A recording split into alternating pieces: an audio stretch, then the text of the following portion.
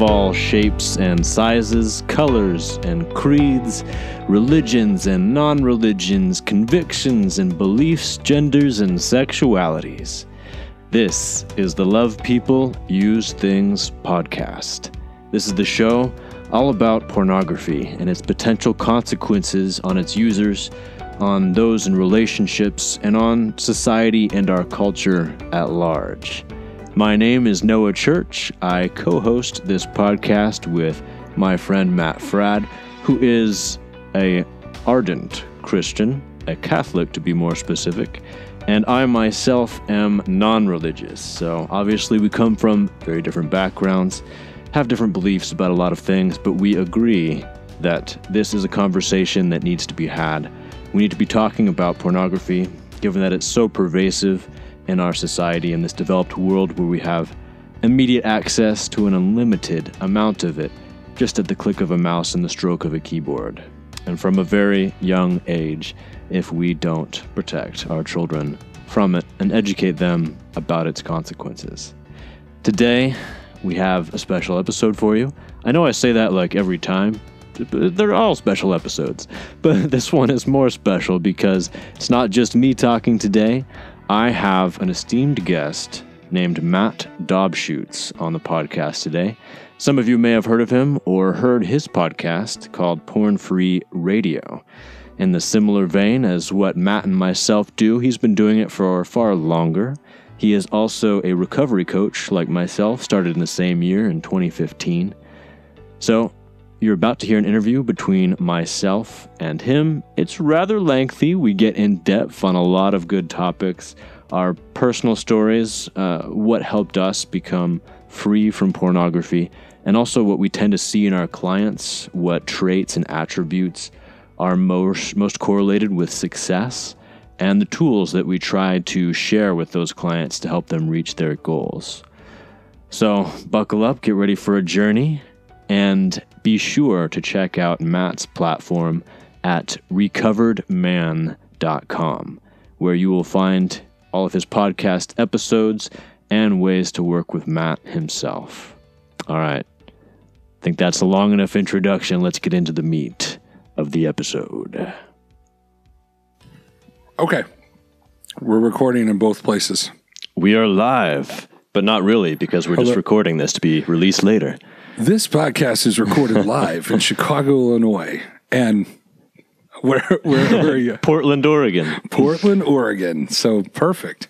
Welcome, everybody, to Coach's Corner, the name that Matt Dobscheutz just came up with for this little podcast we have going on here. You've already heard our separate introductions, whether you're listening to this on Pornfree Radio or on Love People Use Things, which we have not recorded yet, but due to the magic of editing, you already heard it. You're already bringing them in and showing them where the sausage is made by talking about editing. I realize no podcast listener cares about editing. The only people who care about editing are you and me. But hey, man, it's great to actually meet you. We just connected a couple weeks ago for the first time ever, even though for about 3 or 4 years I've heard about you, seen videos of you, had people on Reddit tell me about you. And so it's great to actually put a voice and a face with Noah B. Church. With the reputation. Yeah, I mean, your reputation really preceded you. I've heard several of your episodes of Pornfree Radio as well, as far back as probably a couple of years ago. And I'm really glad that you reached out to me and had this idea, because I think it's great to connect and share, each other's resources with the other's audience. And I'm excited to see what you can bring and what wisdom you can share with our audience. Well, I was excited about Love People Use Things when it launched. I mean, I was interested in where Matt was going to go when he launched it, Matt Frad. And, but I was pleasantly surprised when I heard your voice one day. And then you guys have kind of created this content schedule where Matt does an episode and then you do an episode, and you've become partners. Like your name's on the podcast now. And, I thought this was great when I heard this. And, that's actually what made me reach out when I saw what you guys were doing together. And selfishly, I wanted to kind of throw my voice into the mix. So I'm so happy to be here on Love People Use Things. And I know we're going to release this on Pornfree Radio too, but it's just cool what you guys are doing. And just for my audience, I know you guys, everyone listening on Love People Use Things knows this, but how did you and Matt Fradd get together and how did this partnership come about? Well, the first time we met was at the Coalition to End Sexual Exploitation 2016.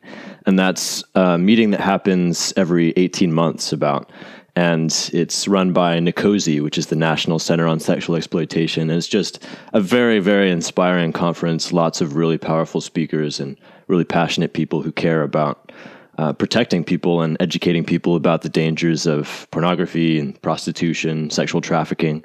And so Matt was a keynote speaker there, and I also spoke at that conference about the neurobiology of pornography addiction.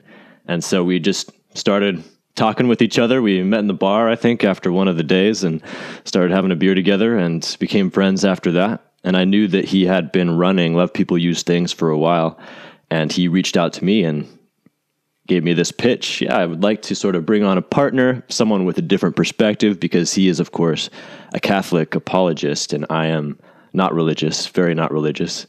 So we come at it from different backgrounds, but I think that brings a lot to the show because it's not so secular. It's not just an echo chamber. And yet we both agree on a lot of aspects of the harms of pornography, which is the crux of the show, of course.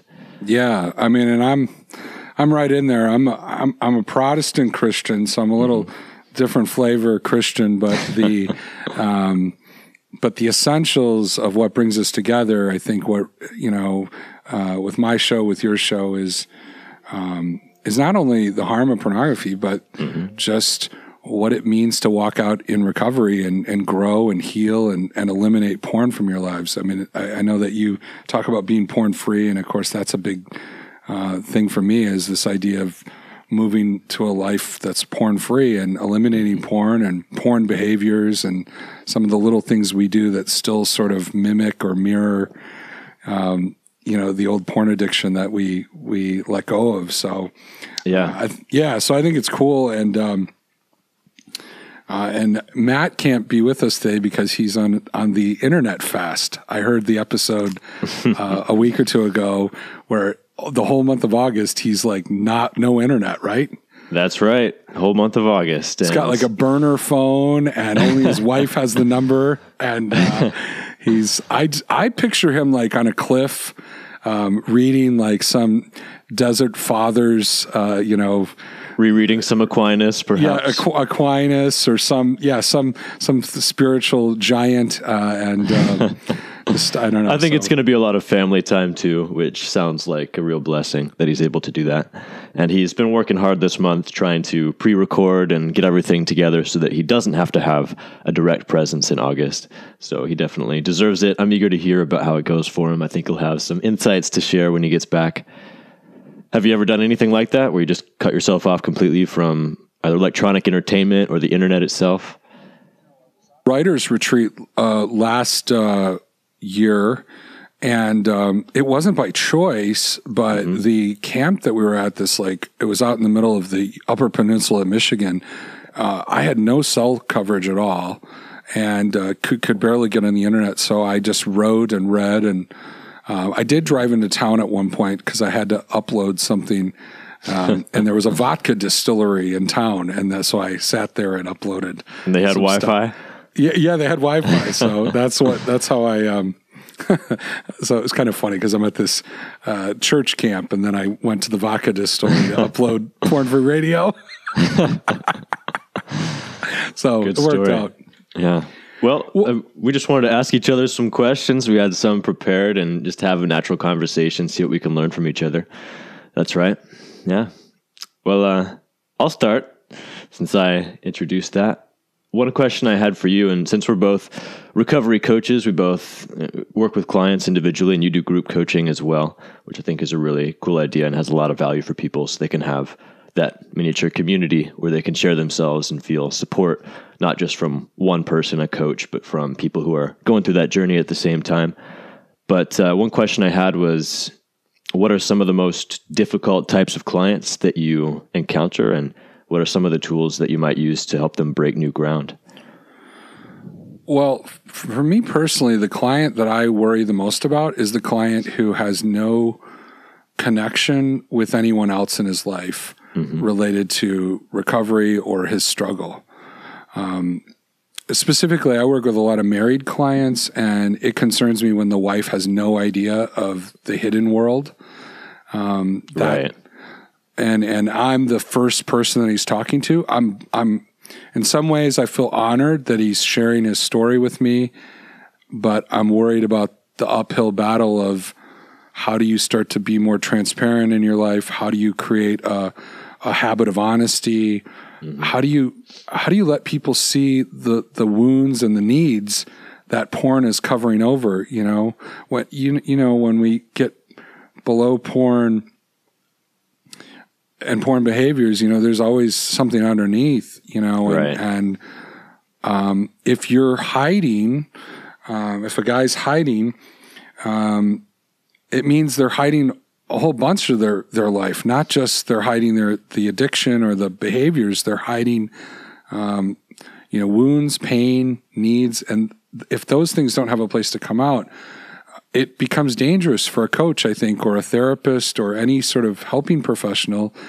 When someone starts dealing with pain and doesn't have a good place to release it, then they're in danger of maybe doing something harmful.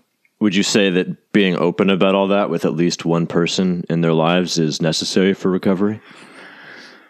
I don't know if we agree on this, but I think it's necessary to be integrated as a person at some point. And there's a quote that I quoted on the podcast a few weeks ago, and I don't have it in front of me, but Brene Brown has this quote that says that, sometimes we think that we need to hide our uncomfortable stories or disown our hard stories in order to appear more whole. But the truth is we have to embrace those things to really find wholeness. And so yeah, like I don't necessarily recommend that you walk into work and say, guess what, guys, I'm a porn addict. I'm just being real, keeping it honest. But I also think that, you need some safe people in your life. You can be a little deeper and say, hey, I've struggled with porn and I don't have shame about it. I'm not going to beat myself up and take on guilt and all this other stuff. But I'm also not going to cover over some of the wounds and needs and help and the place where I need help. Mm-hmm. Yeah, I don't think we disagree about that. I always advise that people try to find at least one person in their lives that they feel safe opening up to about all these pains that they have inside. And often people have this fear, this really powerful fear about rejection if they show that part of themselves to others. And just opening up that first time to someone who actually knows them outside of like a coaching client relationship and seeing that they're still loved and still accepted can be such a cathartic and healing experience. And it would be a shame to miss out on that experience.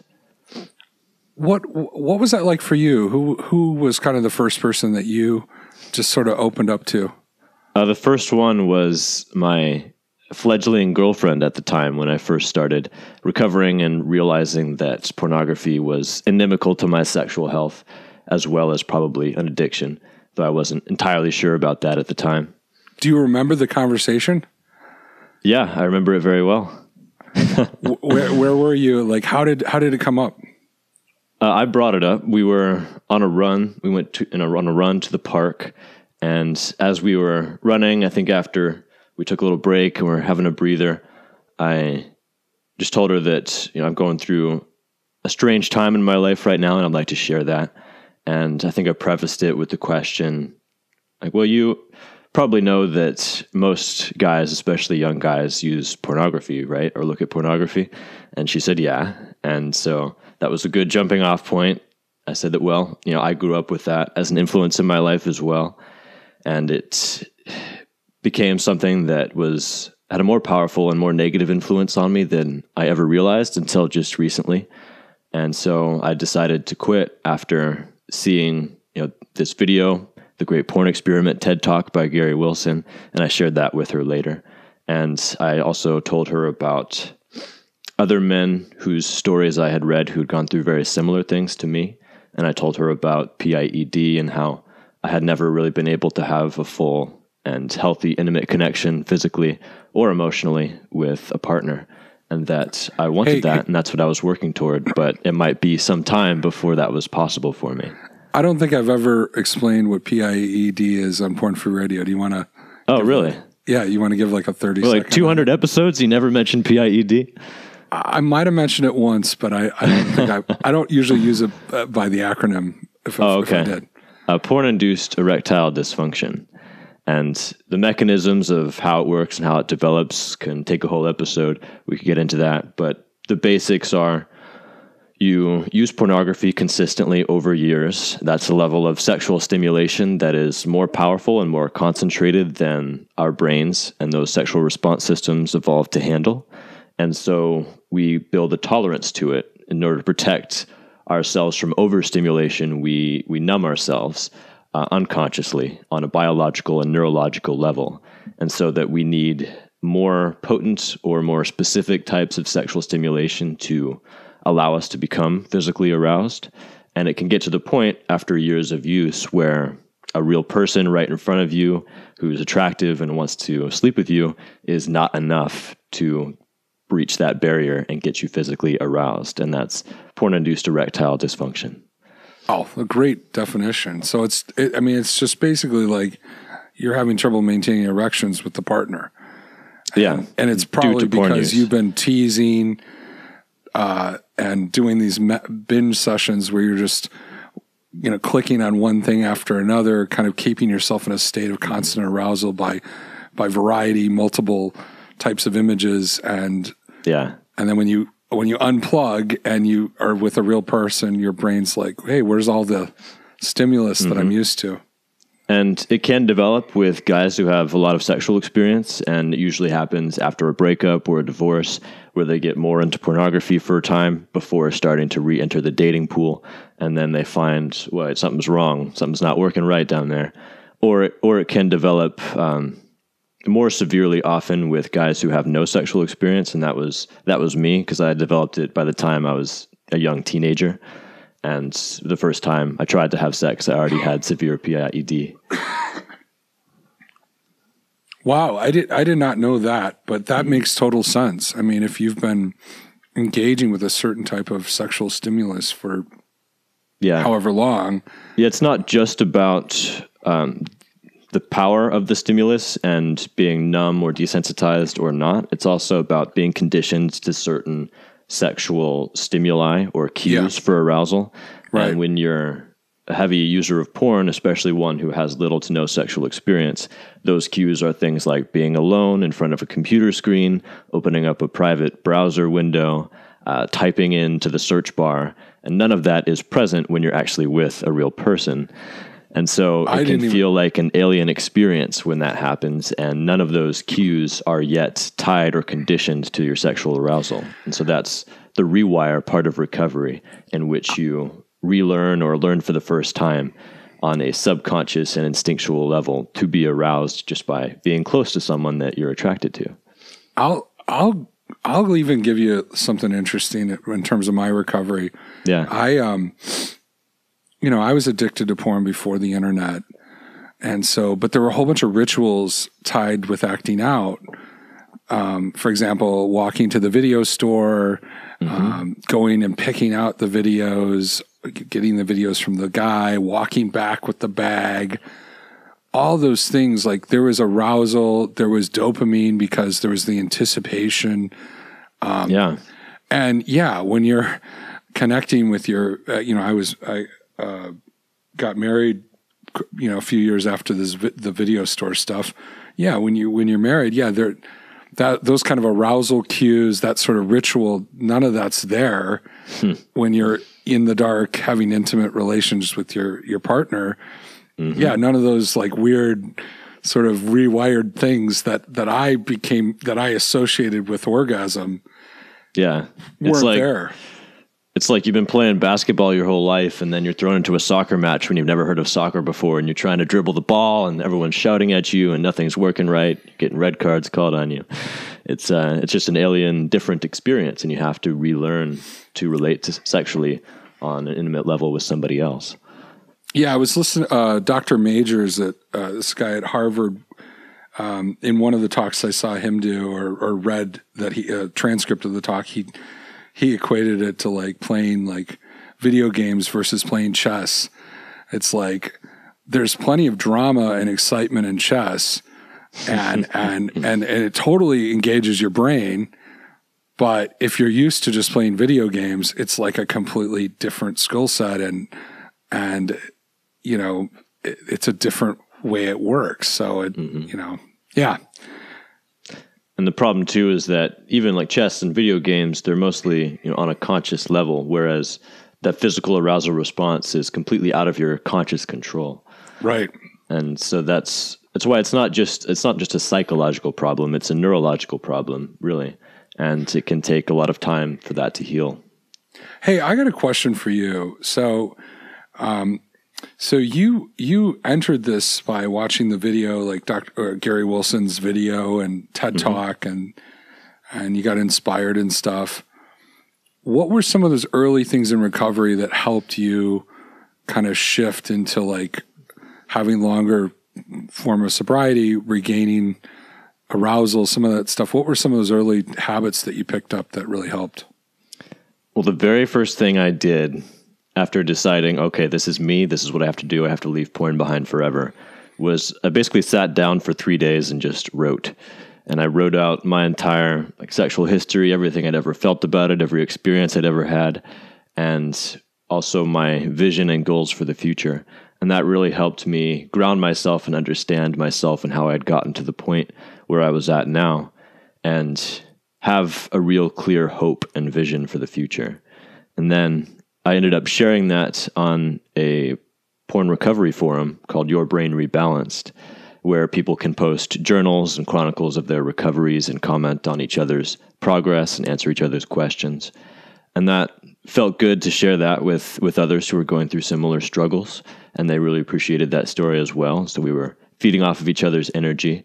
And that is what eventually turned into my book, because I just didn't want to stop writing as I was going through this journey, because it was such a transformative and powerful experience for me. And really, no book existed out there that could provide answers or a framework to guide people into this same journey and answer questions about what could be wrong with them if they're experiencing sexual dysfunction.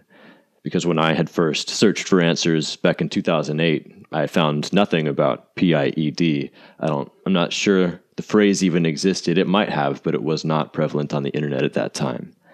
And so that was very helpful for me, is to be part of that community and also get my feelings out in a concrete way on paper. Another thing I did that helped me was I was starting that new relationship, and I was open and honest with her. And we formed an emotional intimacy that I hadn't really felt before, even though I'd had girlfriends before. Now that porn was out of my life, I felt unhindered and able to fully open up and form those intimate connections in a way that I don't think was possible for me when I was using pornography. And I started to tell other people too, my close friends and eventually my parents, and it felt good to unburden myself that way. I tried to develop positive habits that I would do on a daily basis that I knew were going to help me grow and focus more on what I was trying to build and less on what I was missing, quote unquote, in pornography. And I knew that, I think on an instinctual level, that it wasn't just as simple as quitting porn. It was also adding in things that would fulfill those needs that I was trying to satisfy with pornography in a more meaningful and long-lasting and satisfying way. So that all that helped me in the beginning. But sounds like a lot of like sort of massive change all at once. Like, yeah, to be honest, like a lot of people describe their first few weeks as grueling and difficult and fraught with urges and temptations. But the first few months for me were mostly temptation free, because I had struggled so long unknowing with this problem, that this lack of ability to have sex and have a satisfying relationship, that there was a lot of pain there, and pain is a good motivator, at least for a while. And so I was sure I was leaving this behind forever, and there was no room in my mind for allowing the possibility of using pornography. It just wasn't an option for me at that time. I had a similar experience when I started. I mean, my real recovery. I mean, I tried as a younger single guy to try to get help here or there, but it wasn't until a couple years in marriage when my wife caught me downloading pornography on our home computer that kind of my secret and just some of the things I'd been hiding all came out in one dramatic night. And it was like probably one of the hardest things that ever happened to me. But I even remember in the moment standing by the bed, kind of apologizing, trying to explain myself, going, hey, everything now is going to be different because my wife knows, and I've never wanted this in my life. And so now this sort of exposure is going to result in something being different. Like everything after this moment, there's before this moment and after. And I started taking action shortly after that. I went to a recovery group, and I still was tempted. There were definitely, I mean, I was tempted to lie. I was still, I had to do all these things in my environment to keep myself safe. But it definitely did change the conversation and start to expose. And I remember already feeling freer and unburdened by just having someone else know. And then even after some relapses, I remember it just taking me to a deeper level of honesty and even admitting failure, admitting that I still have weakness, that I still need people, that I still need tools. All those things really helped help me grow in recovery. So here's a two-part question for you. When you did relapse, would you always tell your wife about it? And do you recommend that your clients do the same? Yeah. When we started with what I would consider a disclosure in the sense of like, we had some good conversations the first week of of her finding out about everything that I had done in the past and things I had looked at, ways that I had acted out, things I lied about. So we kind of had a pretty clean slate when I started recovery. There weren't a whole bunch of deep, dark secrets that I hadn't shared. So from that point on, I made it a policy to be honest about stuff. And while I wasn't always quick to be honest about a relapse, eventually creating that habit of honesty led me to at some point explain what happened or confess what happened to her. So we kind of created that open line of communication where, she wanted to know if I had a relapse and I still needed to be connected and honest with her. It was important for me to not go back to that part of me that was hiding in the addiction. So the way I describe it is, as I started sharing what was going on in the inside with me, I felt like I was, I'd been living a divided life when I was in the addiction, and I felt like I came sort of together, like the inside and outside matched. And if I relapsed, what would happen is it would feel like I'd start disintegrating again and breaking apart into the hidden life and the life I showed people. That's a good way to describe it. And the thing is, here's the interesting thing. At some point, the cost and how painful that was to feel that disintegration was worse than the pain of actually being honest and telling her about what happened. That's when recovery flipped for me. I started being honest with the people in my life because I didn't like that feeling. It felt unsafe to be hiding and lying again. Whereas the safety felt came out in the honesty and being known. And it wasn't just my wife. I had some other people in my life that I had made a commitment to tell, and had a part of my recovery to sort of involve. So if I had a relapse, it wasn't just my wife. It was a number of people that I would go to and be honest with and get help from. Mm-hmm. And did your conversations with your wife, were they healing for both of you when you were honest about relapse? They were. One of the most powerful ones was I had a relapse after a couple of years, and my wife took it hard, and she was crying and she was upset by it. And immediately I felt this thing rise up in me, and I started crying, and I kind of curled up in a ball, and I started saying, why do you love me? And she actually, it was so dramatic for her to see me react this way that she actually was worried about me. She thought something was wrong, and she's a Christian, and she started praying for me right there. In my church, we have kind of a tradition of actually praying, like, putting hands on and praying. So she was worried that something really was breaking in me, or something was, wrong with me emotionally. But what I realized as she was I could hear her sort of praying quietly for me, and I'm crying, I realized I had this mistaken belief that I was unlovable. Mm-hmm. And so what I realized was this whole pattern of relapse and even having to explain myself or confess was actually triggering shame in me. And it sort of felt like it felt true, like I am unlovable. And I realized that was a lie, that was like self-rejection that I was embracing. Wow. So one of the most healing moments in my entire life came after a relapse. That's powerful. And what cool, I know you guys love people use things. I mean, what really motivated me in recovery was love. I felt unlovable at this core place underneath all the porn and the porn behaviors and the lying, the hiding.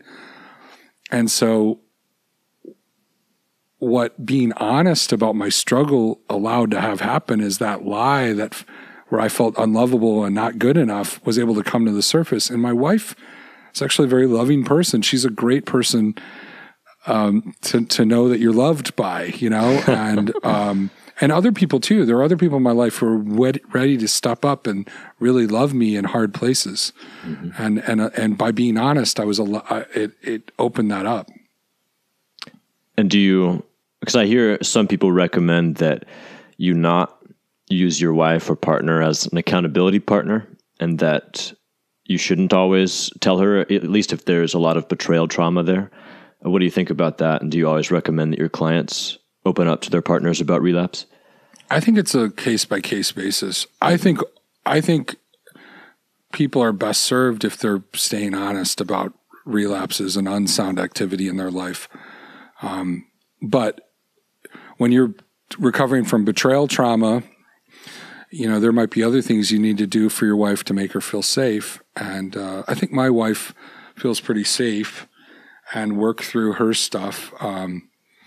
But she's not my primary accountability partner either. Mm-hmm. And a lot of what I use my accountability partner for now, or people in my accountability, would be to anticipate threats or help me navigate situations where I need help.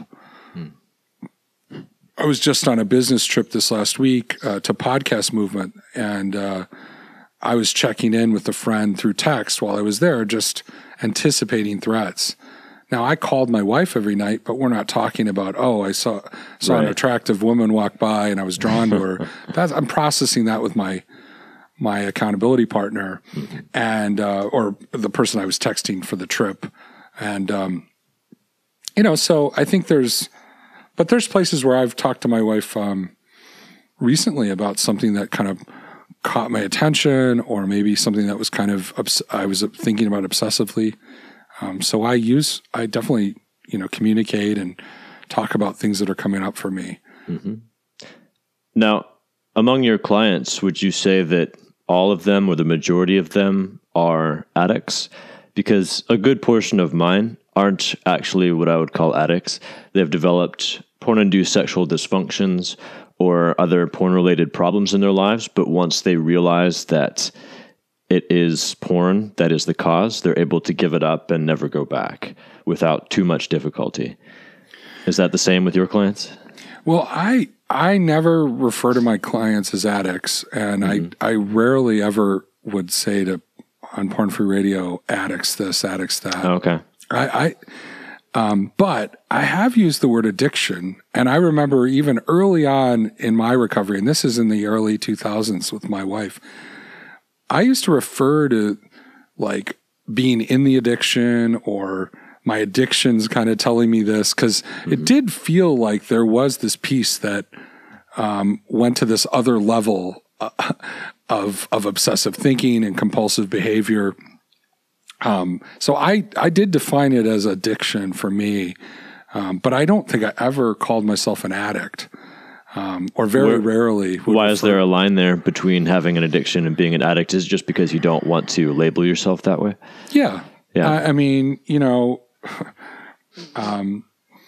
I feel like an addict and a lot of things we would call ourselves are a secondary identity, you know. I mean, for me as a Christian, I identify as a Christian first, and that's where I find my identity. So, and other people might identify themselves a different way, but I think addict is kind of a, you know, there is a lot of negativity around the word. And I don't really like using the word, but but what I'd say for my clients is I do see people who really have more of the signs of a really hardcore addiction in terms of just more like an extreme version of a habit where this has become the normal.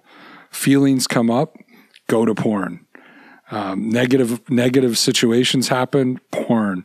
Positive situations happen, porn.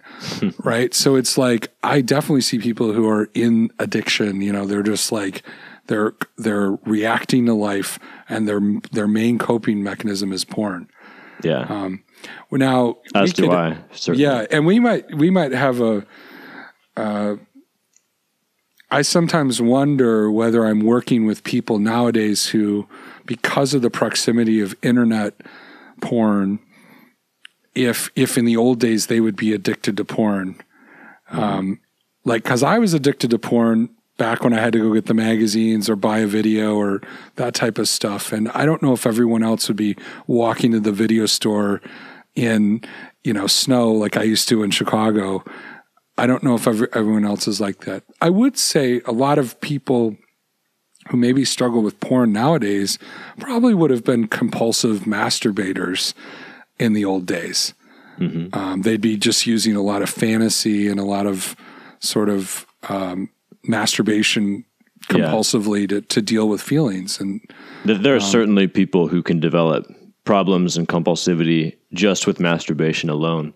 But I think the majority of people who do develop a pornography addiction, especially in the internet age, would not have reached at least those levels, nearly a significant negative impact on their lives without internet pornography, just because it's so readily available, easily accessible, and with an unlimited variety of content. And it's endlessly novel, endlessly attractive. Whereas masturbation, you might do it once or twice in a day and it gets boring and you move on with your life, but there's always more porn to see.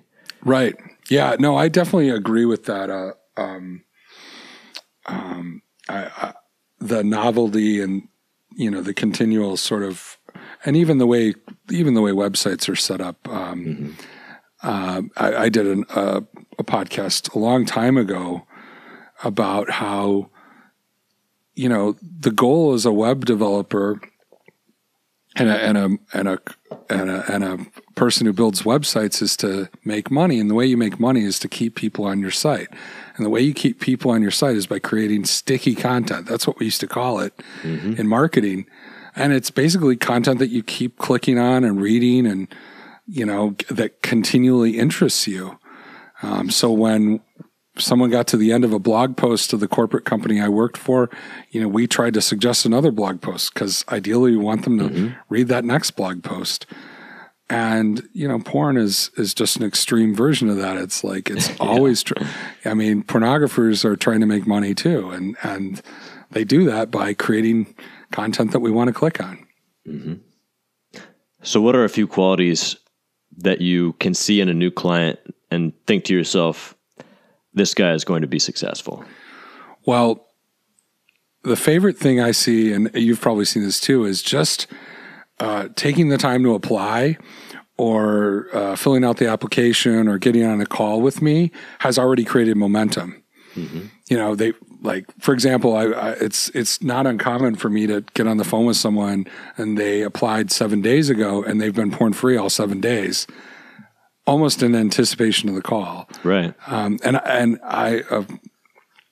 A friend of mine told me this, that it's called the flight into health. That's where like all the emotional and psychic energy that it takes, I don't know if psychic's the right word, but the brain energy that it takes to make a choice to choose a healthy thing actually creates momentum. So that is always a good sign when someone comes in on a roll, because that means that they really want it and they're making that change in their head prior to. I think humility is good. Because this is such one of the big things with this addiction is,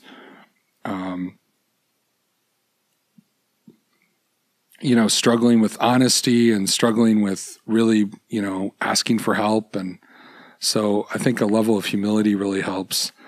So some willingness, some humility, those are a couple things I look for.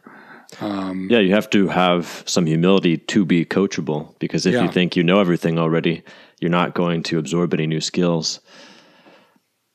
I ask a question too, who knows about this in your life? So if it's nobody, again, that's a red flag for me. But I also know too that it takes some time, that sometimes I'm the first person they're reaching out to. So one of the initial things that we might work on is who else can you bring into your circle? One of the main things that I like working on guys with is when we create our plan, who's someone you can share this with? Who's a safe person? They might not be your accountability partner, or someone who you're gonna like talk to on a daily basis about this, but who's someone that you can share a little of this part of your world with, just so you start to feel more known. Mm-hmm. How about you? What do you look for? I look for people who, number one, show determination. If they are struggling with relapse, if they're caught in a cycle, that's all fine. That's someone I'm absolutely willing to work with. But if I see that person has continually tried new things, experimented, told somebody in their life, tried to reach out, and taking that step to look for coaching is another link in that chain along the road to recovery. So just that, like you said, shows me that they're willing to take new action and break out of the circle of relapse. But when someone comes to me and they say, this is what I want, and they have a clear vision for their future, I haven't been able to get there yet, but with your help, I hope to be there. And they have questions for me, they have hopes for the future that are specific and attainable, then that's someone I know they have the raw determination that we can mold together into a form that will allow them to get into their destination. And often they're just lacking the skills or the tactics or the knowledge that will help them get there. But if they have the drive, that's really all that's necessary at the beginning. I'll give you one that's our coaching corner answer. The faster someone sets up payment for coaching, that's a good indication. When I send an email, after we have our coaching call, I say, here's the next step. I'll send you a link to set up payment, whatever package we've agreed on, or whatever meeting type of thing, or if they're joining my Rev groups, here's the link to set up your subscription. And they follow through right away. If they follow through in the first 20 minutes after that email lands, I'm like, there's momentum here. Yeah. There was one guy I remember who followed through like 2 months later. And I actually would have appreciated him calling me before clicking yes to that. Cause it did make me nervous. Cause I was like, what happened? What was going on in his head that, caused this level of delay? And are we going to face that when we start coaching? Like, are we going to all of a sudden have a moment where he checks out for 2 months or doesn't click in, So that's one that's kind of random. The faster someone takes action, the better off I think that they're going to be in terms of getting that momentum to make a real change. Mm-hmm. Also, I look for greater focus on what they can do, like what personal actions can they take. They're just ready. They're hungry for the ability to take control of their lives back and take their power back. And whereas other people, that hunger isn't quite there yet. And that's something that we have to foster together. Sometimes they ask me a question like, what would you do about this situation? And I'll try to do the coaching answer and say, listen, I'll tell you what I would do, but just give me a couple of ideas maybe you've had about this. Mm-hmm. And the guy who's been thinking about it, he usually has like 2 or 3 things that he could do. And sometimes one of those things is the thing he should do. Whatever my idea was is not anywhere near as good as what he came up with. A lot of times people have a lot of the knowledge already, but they don't believe in it yet because it's just ideas in their brain. And they know that some of the ideas in their brain are worthwhile and some are worthless. And they have trouble parsing out which ones to invest in. And they need that idea bounced back off of a coach or an accountability partner in order for it to feel valid.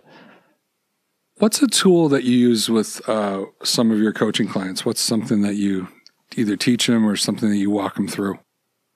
Well, I have a bunch. One that I use pretty commonly is to have a journal that they keep with them at all times to record whenever they have an urge, even if it's a small one or a temptation. And they just, write down the day and the time, write a couple sentences about how they're feeling right now. Maybe if they want to get into it, what led up to this, what could be causing this urge. I encourage them to think about that acronym HALT, which is hungry, angry, lonely, and tired, which just refers to a lot of the urges and temptations that we have arise out of these little That's me like every day, Noah. You're hungry, angry, lonely, and tired all day, every day? Pretty much. I'm let's see.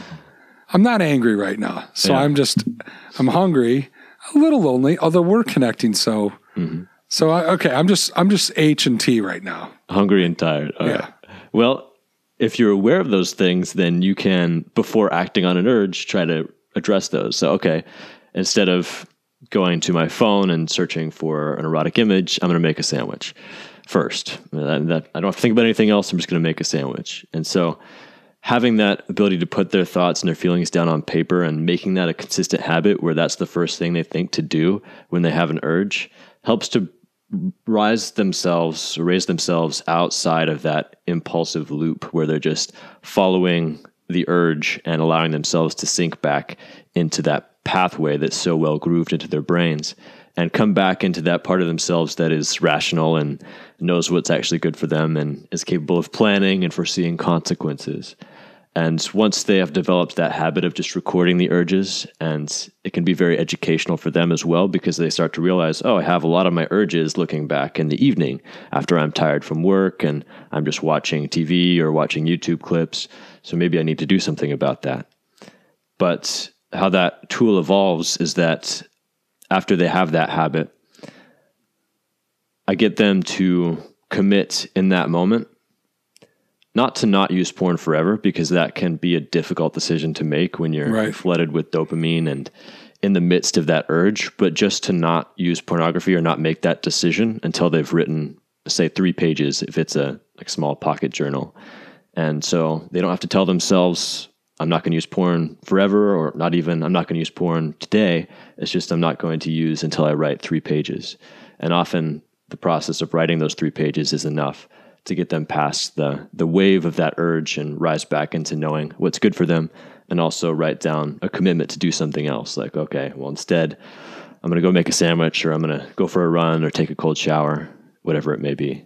I like that. I like that because it's not just a disruptive habit, like a disruption, like I'll take a cold shower when I feel this feeling. It's actually reflective. It involves engaging another part of your brain, maybe the higher functioning part of your brain. I just think there's a lot of cool things with that. And I like the idea of the habit of, hey, when I have a feeling or an urge, I don't have to act on it. There's actually space to maybe reflect. I say a quote on the podcast all the time that I stole from Tony Robbins: winners anticipate, losers react.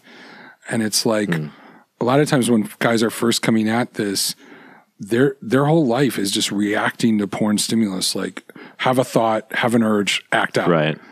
And they almost think that there's no time in between the urge and what you realize in recovery. You can start to make time. You can lengthen the gap between those things. And believe it or not, there's opportunities in there to do something different. So I love that one. That's reflective and disruptive at the same time. So it's not just, not just the cold shower. Or it's not always realistic to take 7 cold showers in a day. Right. No, and I like the idea of the habit of even tracking your feelings and getting a clearer picture of, hey, what are the urges that are capturing you, or what are the things that are coming up for you? Mm-hmm. With great. This, it's not just about distracting yourself or staving off the urge. At the same time, like you said, you are reflecting and being mindful about what's going on and analyzing how you're feeling and trying to understand where it's coming from. And even if that doesn't help you abstain from porn that day or in that moment, it's still going to be a learning experience that you can then draw from later and look back on and to help you understand, what can I do differently in the future? How can this evolve? Maybe I need to change my environment. Maybe I can't bring my smartphone into my room anymore because I have all these urges at night when I have my smartphone in my room. Or maybe something else has to change. But having that all out on paper allows them to analyze and plan and anticipate, as Tony Robbins says. One of the tools that I use with my clients right at the beginning is helping them come up with a why for why they're doing this. Mm-hmm. And the formula that I use for it is to first say, tell me some of the things that pornography is costing you. And I have to really dig, because sometimes people are like, well, I don't spend money on porn. It's like they only think about it in terms of money. Right. But usually we dig down and we start to find, they'll say something like, hey, well, it causes, my wife's unhappy about it. But even that, I'll try to get it more internal. Like, so what is your wife unhappy? How does that cost you? Mm-hmm. Wow, there's disconnection. Well, what is it when you're not in connection with your wife? How do you feel? I feel lonely. I don't feel loved. So it's like it's not that the wife's unhappy. It's unhappiness with wife means a lack of connection, which means you feel lonely. So starting to come up with what's the real cost. Someone said, a lot of times guys will say, well, I spent a lot of time. Well, you could be building a boat in your garage and spend a lot of time, and you don't wake up the next morning and go, oh my God, I spent 3 hours on my boat building hobby. There's something, why is porn time different? Oh, porn, you didn't plan on looking at porn. You had something meaningful that you needed to do, and it hijacked you and took you on a ride for 3 hours and then spit you out at the end, and you felt crappy. You weren't happy with what you looked at. It basically, hijacked you for 3 hours, and you're uncomfortable. Like it left you worse off. You could spend 3 hours in the garage and you feel recharged, and you feel, maybe it was time well wasted. But you usually don't have that with porn. Right.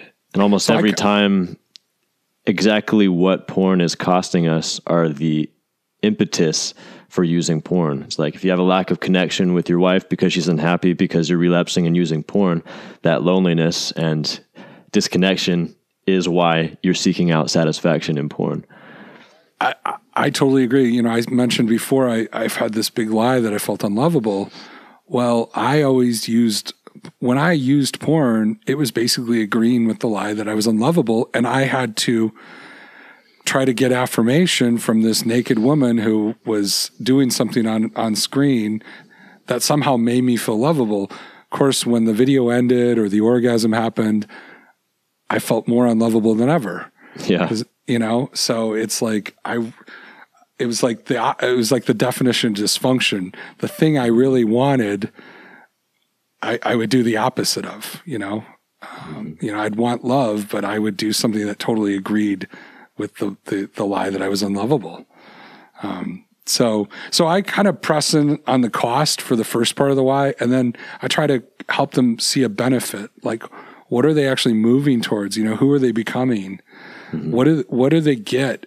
What do they actually get? What's that selfish thing they get if porn is eliminated from their lives? And sometimes it takes a while, like, you know, like maybe they identified they're letting go of this loneliness and they're moving towards what? Connection. But, you know, why is connection important? Well, you know, I don't know. Like, it could be that they want to be a better dad, or they want to be the man. They want to, I know one. They want to be the same on the inside as on the outside. The guy they show people, the dad, the husband, the father, the leader that they show people is actually who they are on the inside. It's not, you know, so the why is usually you come up with a cost that you're sick and tired of and what you want more of in your life, a benefit. So you put it together and you say something like, you know, I'm committed to being porn free because I'm sick and tired of living a lonely life or being lonely, and I want more. I want people to see the real me. I want to be the same on the inside as on the outside. I want that connection. And if you put that, that's really good. That's where we all have to start. And the more succinct you can get that, moving away from this, moving towards this, the clearer it is of why you do recovery. And it's internal. It's not an external locus of control. It's not like, well, my wife would be happier if I do this. No, I have connection when I move into being porn free, or, you know, I have more confidence, you know. It's like there's a reason I'm doing this for me.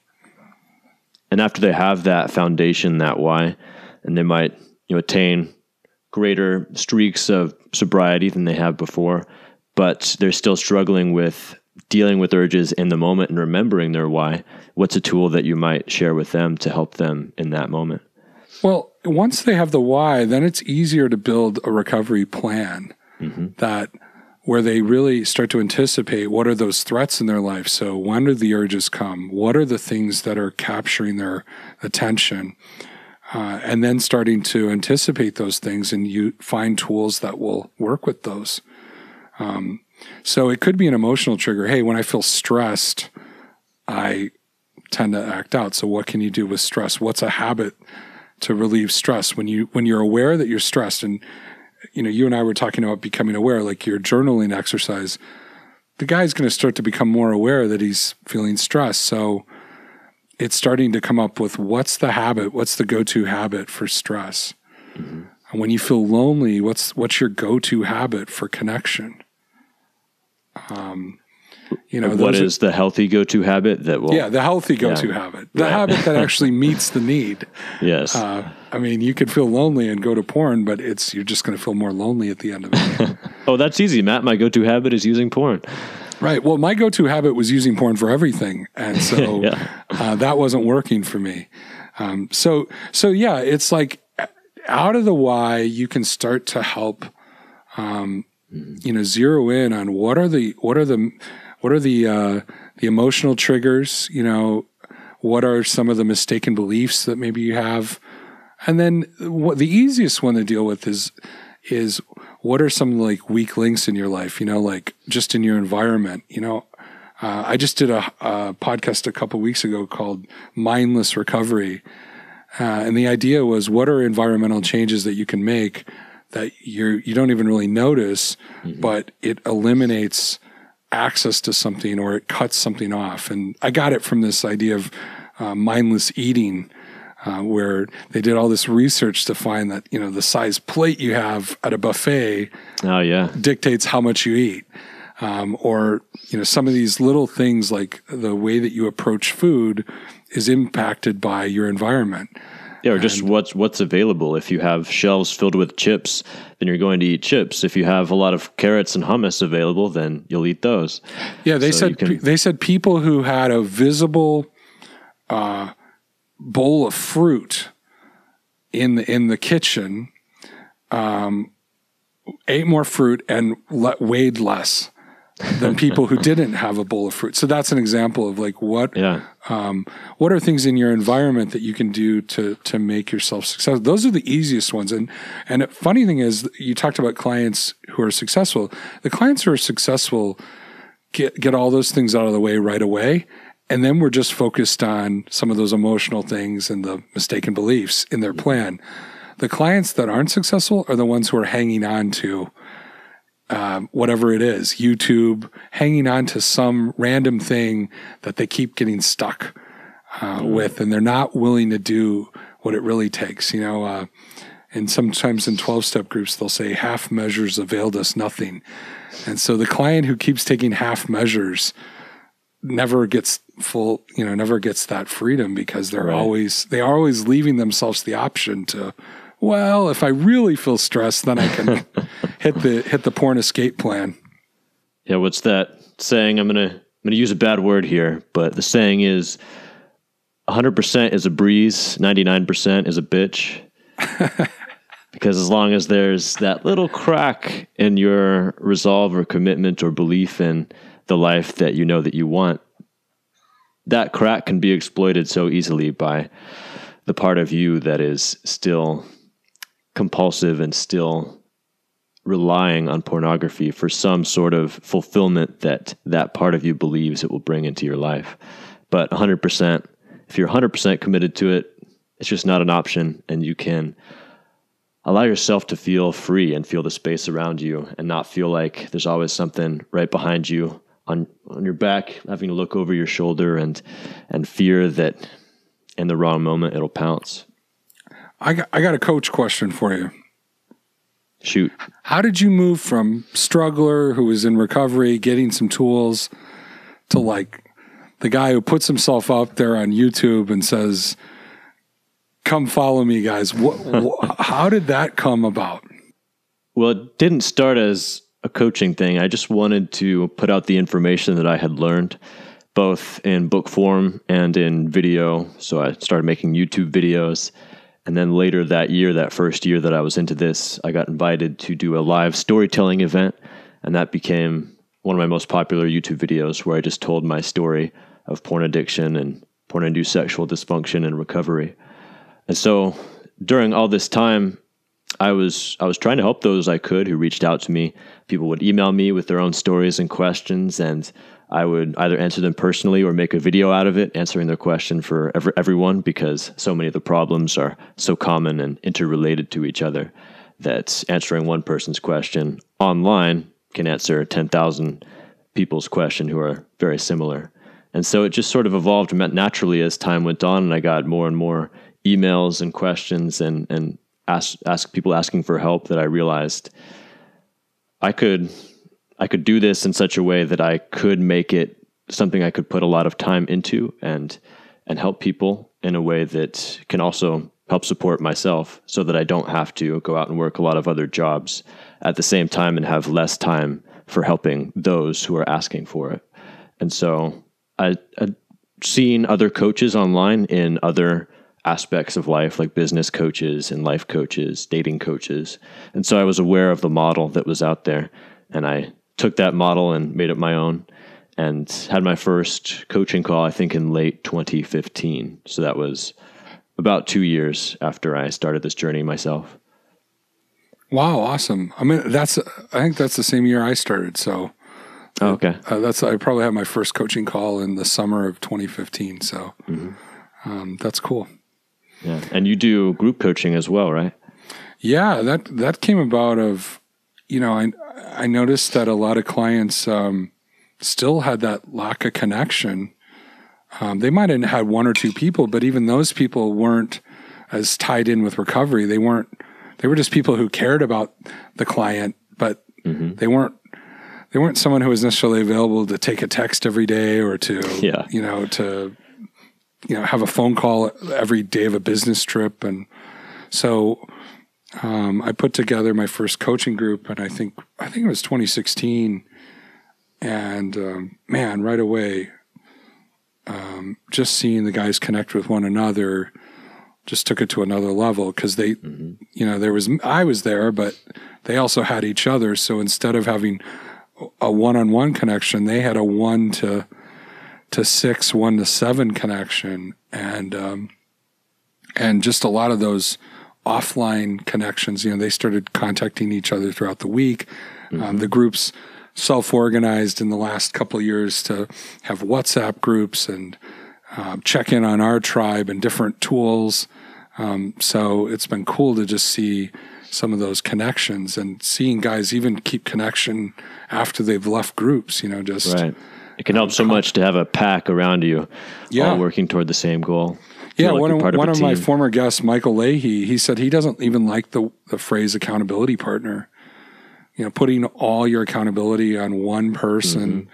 But he loves the model of accountability group, the idea that, hey, there's a group of guys I'm accountable to, a group of guys I can press into, connect with. And, and I mean, we say this all the time on my podcast, and I'm sure you've heard the quote, the opposite of addiction is connection. And, why wouldn't you want some more connection? Like if that's really the goal, to get out of the hiddenness, the lying, the hiding, the dishonesty, the loneliness, the crappy feelings, the morning after. If you really want to get rid of all that, why wouldn't you embrace more active connection?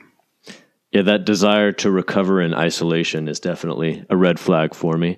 And I'm not going to say it's impossible. I've seen it happen, but it's a lot harder. It's a lot more difficult than if you have a group around you. Well, here's the thing, when I was in porn, when I was in the addiction, what did I do? I depended on myself. I kept things hidden. I, acted out with porn. And if I take the same script in recovery and go, okay, well, I'm going to recover on my own. I'm going to keep things hidden. I'm going to... If you want things you've never had, you have to do things you've never done. Yeah. So it's like, I realized that, I mean, if Matt was here, I'd appeal to this point, but I see this sometimes with spiritual people or not spiritual people, like Christians in particular. They replace, an addiction with like sort of self-reliant legalism. It's like, well, I'll just make myself stronger and just kind of white knuckle through this. And they're still relying on themselves. They're not using community. They're not even using God. They're still trying to do it on their own. It's like they're doing the exact same thing. It's just as bad as the addiction, so.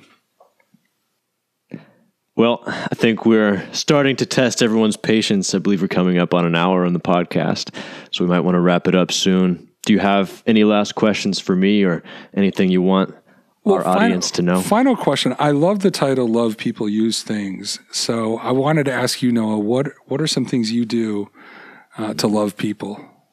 Well, I can't take credit for coming up with the name. Matt, of course, started the show. But I do also love that title. It's so evocative, and you can find a lot of depth and meaning in that title. And what it means to me is pornography and prostitution and sexualization, objectification. It's all about using someone else or their image for your own satisfaction and pleasure. And no matter how conscious you are of that not being your personal reality and of that not being who you really want to be in your relationships with others, it's subconsciously training you to think that way about other people. And I can recognize that happening in my own life over the 15 years that I used porn, from when I was 10 to 24 or 9 to 24.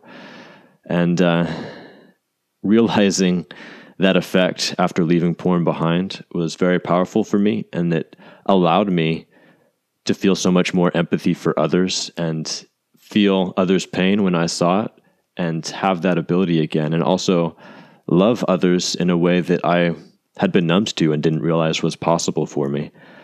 Not just romantically, but that as well, but also just valuing the people in my life, my family and my friends, and being truly interested and committed to them.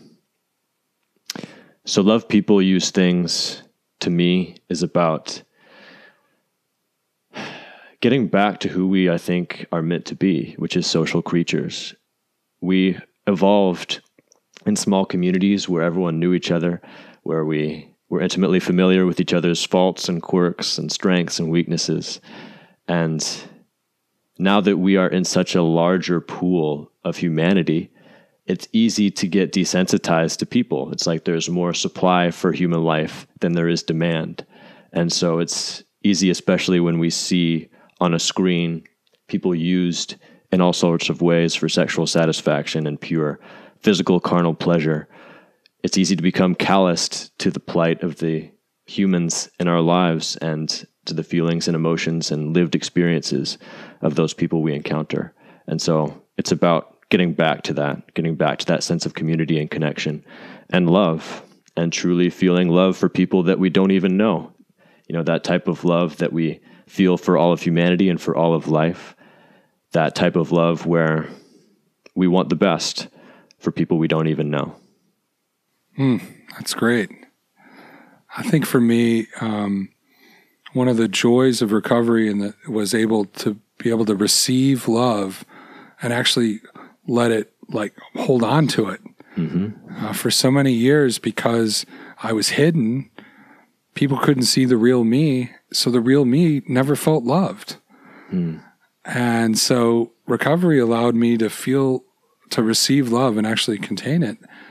And then from that place of feeling loved, I was actually able to love well, to actually see others, have empathy, grow. And it's like, from being loved, that's where I'm able to actually love well. And I realized when I was in the addiction and when I was not feeling loved, my love was very transactional. It's like I love to get something back. And now it comes from a deeper place. And I'm not perfect by any means, but it feels a lot better on this side of things. You're not perfect, Matt? Yeah, I know. Newsflash. How dare you coach anybody if you're not perfect? That's good. Well, Matt, where can people find you? Find your work and find ways to get in touch with you? Well, my website is recoveredman.com. I got rid of pornfreeradio.com because porn's in the title and it caused all sorts of extra problems for people. Yeah. So recoveredman.com is where you can get access to me and also get access to the podcast. And of course, I'm on all the podcast platforms, iTunes, Google, Google Connect, Google whatever. Play? Google. Yeah. Well, there's Google Play and now there's Google Podcasts. So Stitcher, not on Spotify. Maybe I'll be on Spotify at some point. But how about you? Where can guys where can guys meet you, and where can guys hear more about what Matt's doing? Well, you should go to lovepeopleusethings.fm, which is where all of our podcast episodes are stored. And if you're interested in my work, you can go to addictedtointernetporn.com. And you can get my book, Whack Addicted to Internet Porn, there as a PDF for free. Just sign up for my newsletter and also find ways to work with me if you so desire. Awesome, man. All right, Matt, it's been a pleasure. Thanks again for reaching out. I'm sure we'll be working together again in the future in some capacity. Maybe man. Coach's Corner Part 2 will come someday. Yeah, man. How about Coach's Live? And cut.